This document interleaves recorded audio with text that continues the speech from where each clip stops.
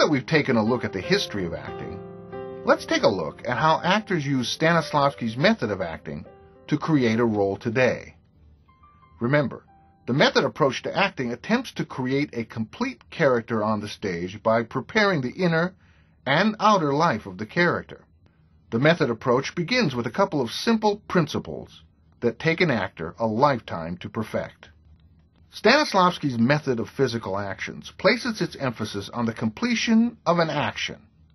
In his book, An Actor Prepares, Stanislavski tells a fictional story of a young acting student at the Moscow Art Theater who is studying acting, but once he is on stage, he has difficulty behaving in a natural way. The black hole of the proscenium arch and the seats of the house intimidate him to the point where he feels his acting becomes over-exaggerated and false. Suddenly, as he tries once again to render a natural performance of the role he is working on, a stage carpenter drops a box of nails backstage and startles the young actor. He goes to the stage carpenter and helps him pick up the nails so that he can get back to his rehearsal in peace. After he has finished his task, he returns to the stage and once again feels awkward and artificial. And then it occurs to him. While he was helping the stage carpenter pick up the nails that were dropped, he had no problem behaving in a natural way. It was evident to the young acting student at this point that the key to truth in acting rested with his experience with the stage carpenter. What was the difference between the part he was rehearsing on stage and the experience that he had backstage?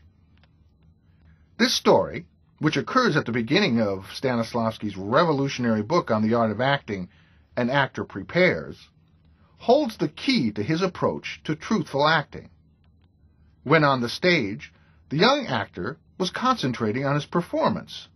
As a result, he couldn't help but to perform in an artificial manner.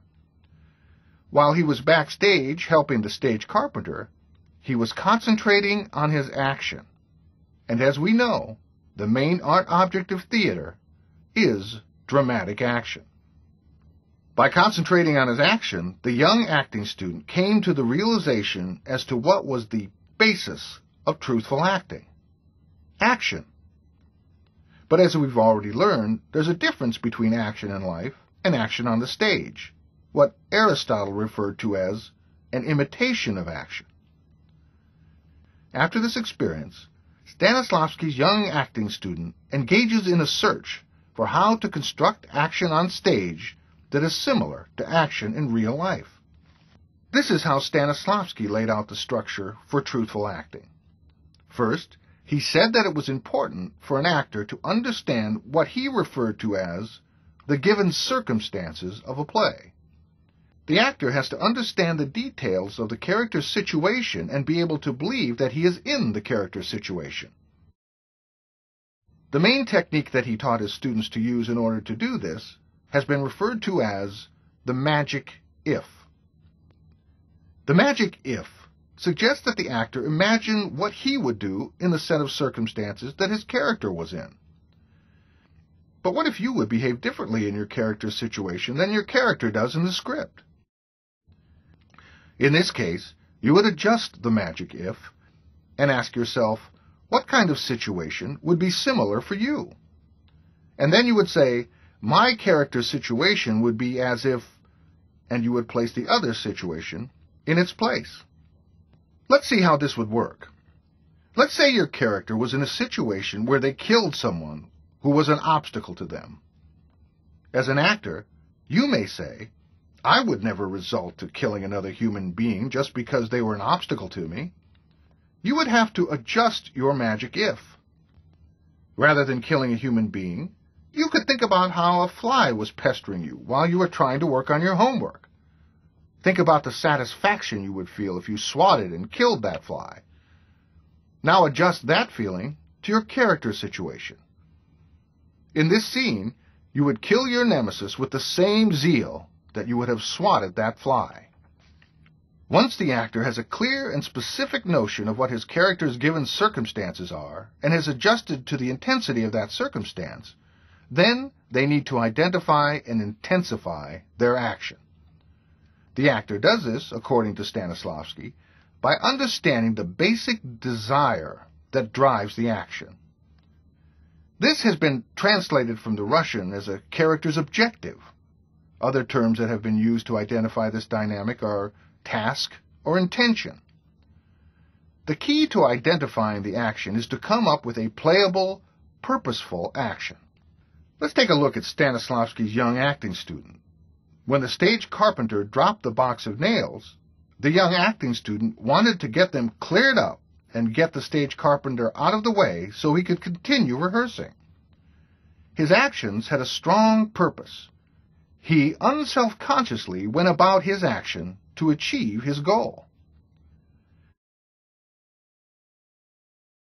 So a simple way of stating the method approach to acting is that an actor pursues a playable, purposeful action within an imaginary set of circumstances.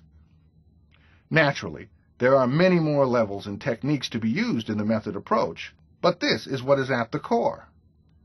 By understanding the purpose of the action and then pursuing the action, the actor lives the inner and outer life of the character. Let's take another look at the prologue of Sophocles' tragedy, Antigone. Antigone's sister, Ismene, enters. What is her given circumstance? She has been told by her sister to meet her at this place in secret. The city has just been torn apart by war, and Ismene has lost both her brothers. She is also anxious about what her hot-headed sister, Antigone, wants to talk to her about. Her action is to wait to find out what her sister has to tell her. Since the action is Ismene waiting for Antigone, there is not a lot of outer action or activity. Most of the action is internal, as we can see from the scene. When Antigone enters, her action is to tell Ismene about her plan. Ismene? This involves considerable outer action, but Antigone's anxiety about how Ismene will react is all a part of the action as well. Let's take a look at some of this scene from Antigone and see how each actress has worked out the given circumstances in order to create both the inner and outer life of their character. And let's see how, even though they use elevated language, they work to create an authentic stage performance. Can you feel it?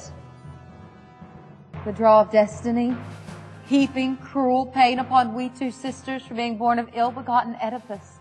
Once hero to the city, now denied. Have you caught wind of the proclamation?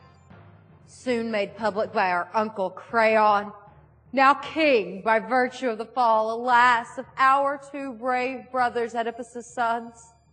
I've heard of no proclamations, nor is there fresh news good nor bad, Antigone, since the enemies who attacked dear Thebes left our homeland without a victory. I thought not. Thus I called you to this place, secret and still, to reveal it all to you. Tell me, I sense some tragic mystery. It's no mystery that Creon regales with honor one brother for bravery in battle and dooms the other to shame. Eteocles, fatally wounded on Ares' bloody field by his brother's sword, will receive full honors. Polynices, not surviving the blow Eteocles landed upon him with his final breath, is to receive no burial at all. His body laid bare to the elements, unable to defend himself. He will become a feast for the greedy vultures, unwept with no one to grieve. Antigone! Unsepulchured,